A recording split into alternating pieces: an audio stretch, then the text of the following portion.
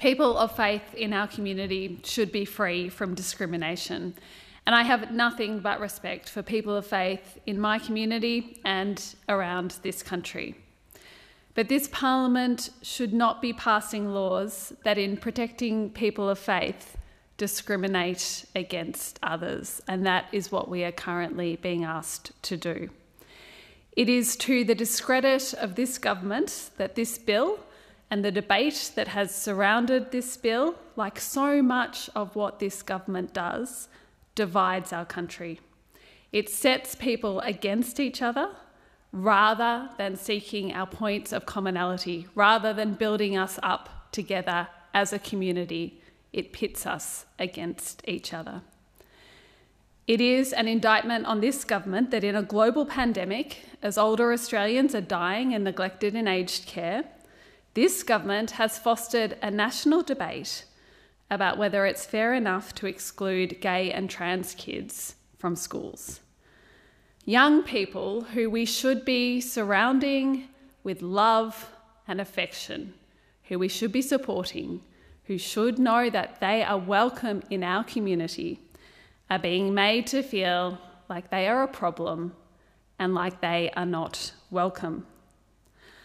I want to thank all the gay and trans young people in my electorate, their parents and their supporters who have contacted me about this bill in the last couple of days, but also over the last couple of months. I know there are hundreds and hundreds of you, and I have been reading all your emails, your messages, and this is part of my response to you, but I will get back to you as well. I understand how worried you are about this bill. And I'm sorry for how damaging this national debate is for you. It should not be like this. Young people in my electorate have explained how this bill and the debate around this bill has left them feeling anxious and unprotected. As one young transgender person put to me this afternoon, their generation is just starting to undo years of trauma and to finally feel like they can come out as themselves safely. And this bill, in fact, undoes decades of work. Another person, a grandmother of a Year 7 transgender student, pleaded with me that we please don't play politics with vulnerable children's mental health. Surely that is a fundamental responsibility of those of us in this House, that we don't play politics with vulnerable young people's mental health. Some other views from my community. I'm writing as a gay constituent and as someone who was a school teacher for 25 years. LGBTQI+ students need protection, as do teachers, adults, families, employees, and others who would be negatively affected by this proposed legislation.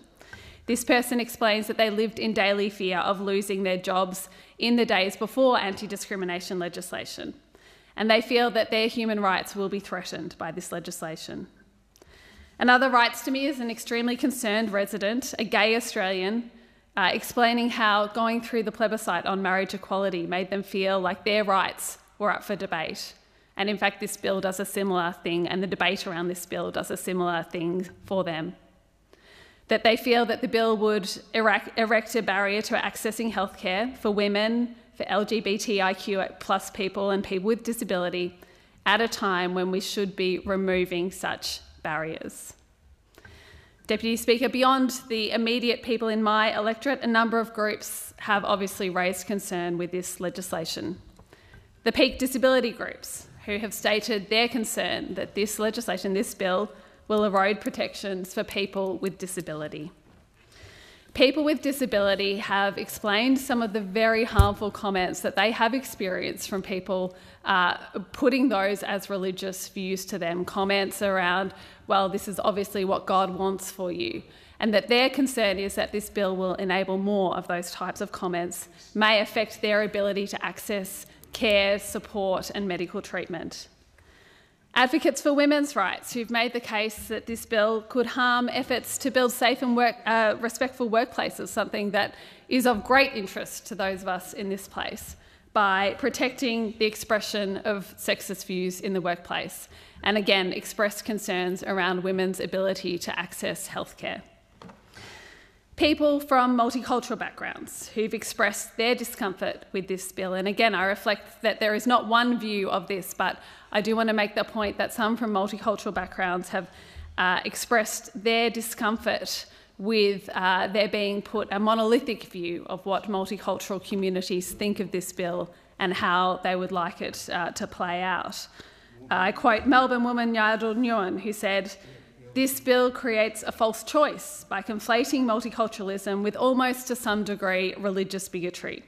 You can support multiculturalism and support equal rights for all citizens."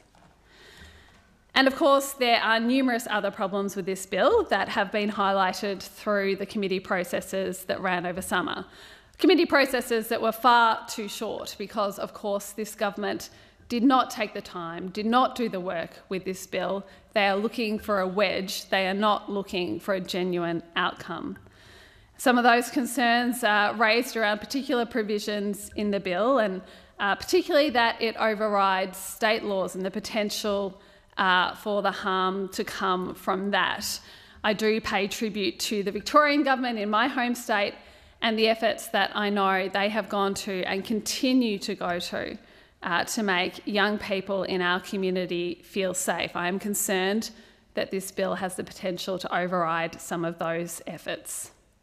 I also note, as some of my colleagues have, that we are debating this bill in the absence of our country having a Bill of Rights. Unlike many similar liberal democracies to Australia, we do not have a framework for how we have these discussions.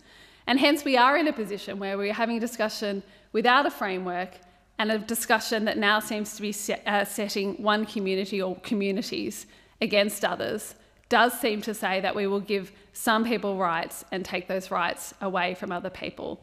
I think giving consideration to a Bill of Rights in this country would give us a broader framework to be having these discussions in and hopefully lead to a much healthier debate, a debate that is not causing the harm that this current debate, I believe, is causing to the mental health of too many young people in our community. You heard of Magna Carta?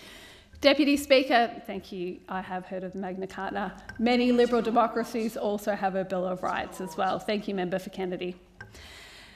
Deputy Speaker, many people of faith, I know, also have concerns with this bill. And I want those people to know that I've also heard their concerns. I want people of faith to know that they are an important part of our community. They absolutely deserve to have their faith respected. And so they deserve so much better than this debate and this bill, which doesn't respect them, which doesn't respect them as a broader part of our community, but instead has been caught up in the Morrison government's mishandling and in a debate that now is making vulnerable young people feel judged and excluded. People of faith deserve better than a poorly drafted bill rushed through a committee process because we have a Prime Minister more focused on political wedges and on an election than on genuinely supporting rights. Young people, members of our LGBTIQ+ community, deserve so much better than this bill rushed through in the dying days of this Parliament. We should not be pitting sections of our community against each other.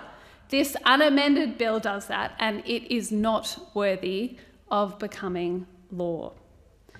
I say again thank you to all the members of my community and the members of communities more broadly who have raised their concerns with this bill with me. I hope tonight I have gone some way to showing you that your views have been heard and they've been aired in this Parliament as part of this debate. I again acknowledge how difficult and damaging this debate is and continues to be for some people, particularly for young people in our community. I don't believe that our national Parliament is a place that should be making young people feel marginalised. And again, I'm very sorry that the way this debate has operated has led to that happening. I very much hope that Labor's amendments being moved tonight are supported. I won't go through them all because many of my colleagues have and will continue to do so, but they are worthy amendments and they deserve the support of this place. We can't take away the division that has already been caused by the Morrison government's terrible handling of this bill. But by supporting Labor's amendments tonight, we can make it clear that the future for our country and for our communities is not one of discrimination and division. And I urge all members of this House to take that into consideration as we move through this evening. Thank you.